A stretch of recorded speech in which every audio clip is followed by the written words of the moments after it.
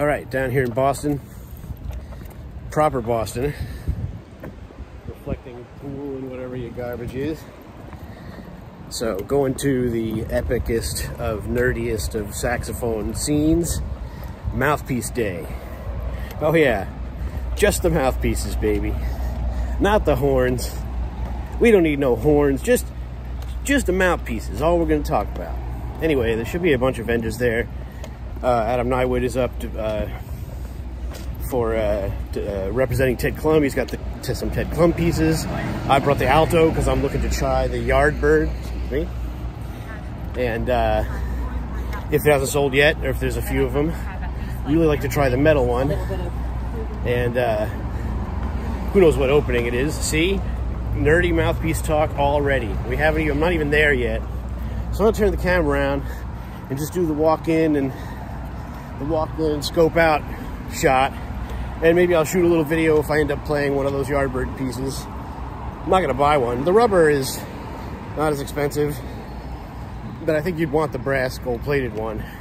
I think he's getting $650 for those. Pricey. So anyway, that's a spicy meatball.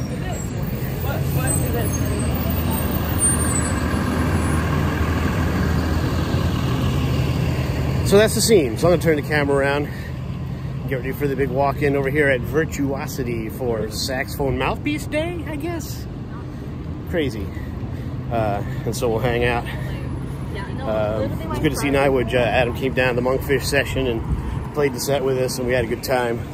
Made the noise, you know. It's good to make the noise.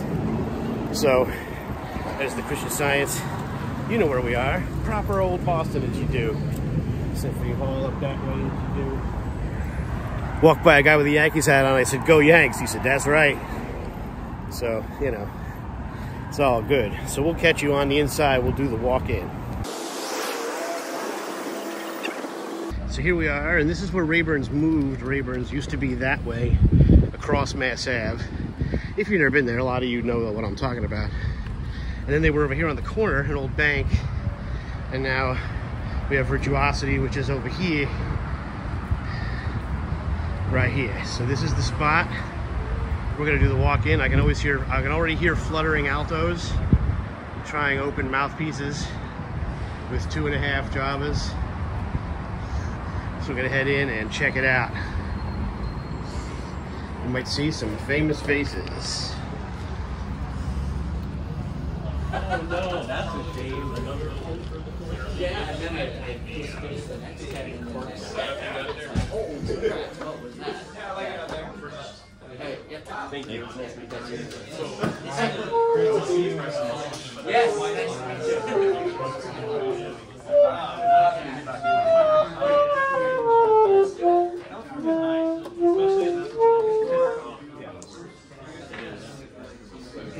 The thing is, like, also this, like, when I'm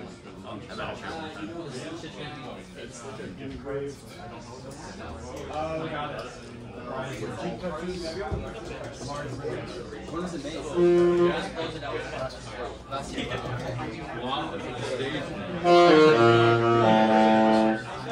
Oh man. Harrington, how are you, dude? Man, the myth, the legend. Well, I don't know. This is Danny Harrington, everybody. One of the greats. One of the greats. And one of my harmony teachers. As you can tell by the way I play, I failed all of his classes. I don't think so. I don't think so. All right. Hey guys, Andy here again, the Sax Geek. I'm here with my Mark 6 Alto and the Yardbird. He has two here in the rubber that I'm trying. A 6 and a 5. This is the 6. This is a 3.5 Java. And it's a pretty interesting piece. Check it out.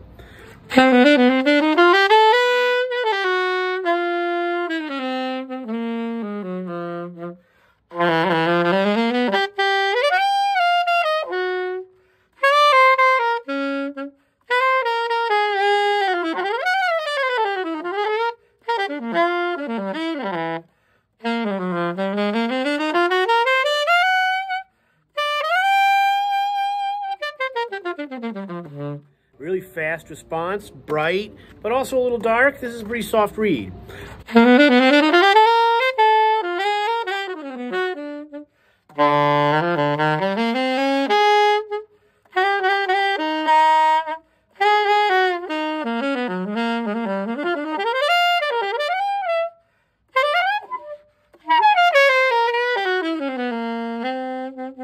So the upper register is a little lacking.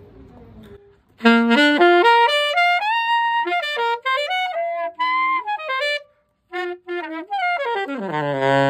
that could be the reed. I'm not playing a lot of alto these days.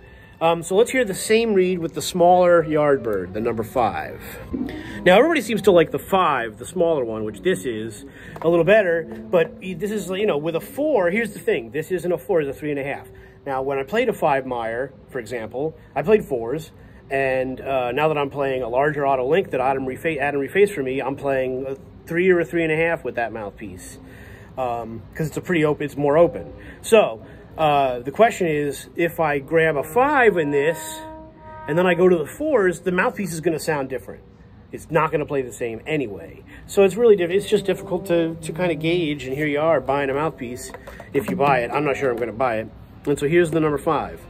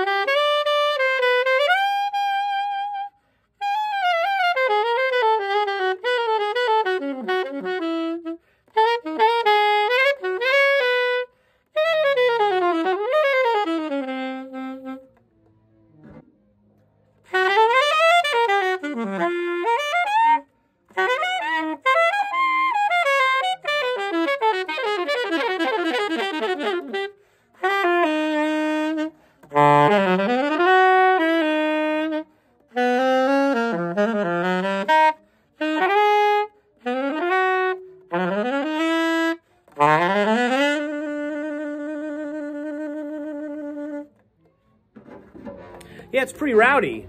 Even the 6, the 5 or the 6. I like the 5, but this could be like a magic reed, and then you get another reed on it, and then you hate this mouthpiece you bought. That's the hard part. Let's go to the link for the control. All right, so this is my current alto mouthpiece, which is the slant link 4 Adam and I would reface to a 6, I guess. I actually don't know the opening of this. And this one's the reason I'm playing softer reeds on this. Here's what it sounds like.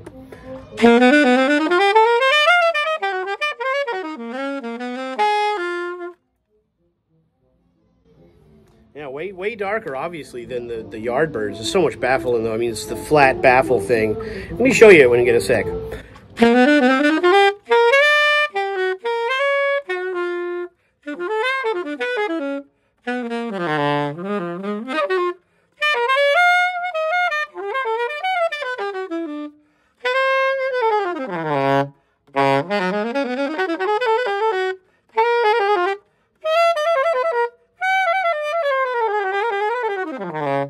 You know, when I play this, I don't think of it as being that dark. I feel like I'm able to get some out of it. But compared to those things, this is pretty dark.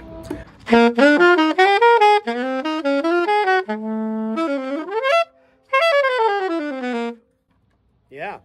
Wow. And, you know, reed is always, who knows with the reed. But let's go back to the 6.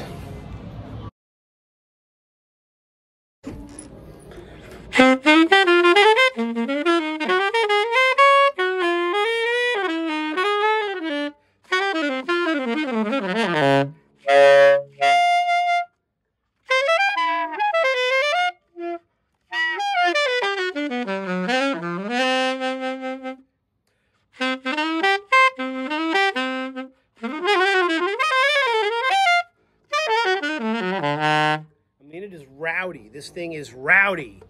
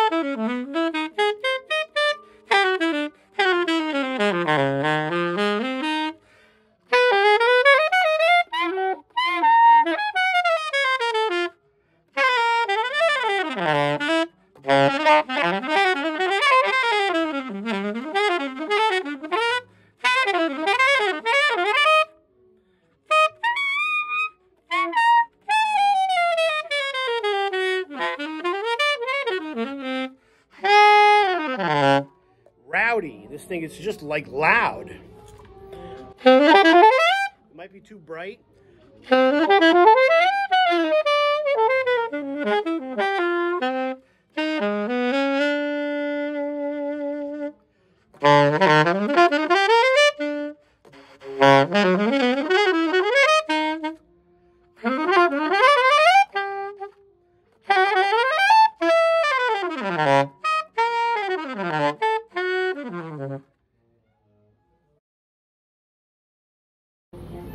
And I'm comfortable with hard reeds. It's not that a 4 is something I don't play. It's just that who knows how much this is going to sound different with the 4. I mean, it's got this nice buttery, soft reed kind of, you know, small mouthpiece kind of thing, which is nice on alto.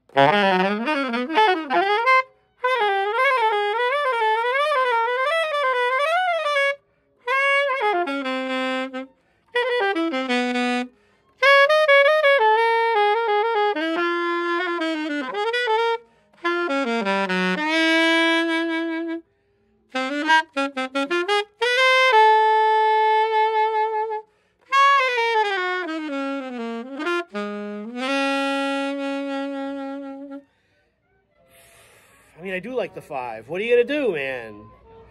Buy the 5 and get a box of 4s and call it a year? Christ. Now I don't know what to do. I guess I'd always send it to Ted and have him open it up. No, I wouldn't do that. All right, so there you go. This has been Mouthpiece Crazy Day at the Virtuosity in Boston. Thanks, everybody. Thanks, Adam and Ted, Steven here at the shop. The Yamaha's guys here, that new Custom Z is a nice tenor, the dark lacquered one with those are nice. I played one here before. You know, there you go. So I didn't really talk to Theo Wani. I don't know. I don't play contemporary. So there you go. Bebop forever. Anyway, we'll see you later.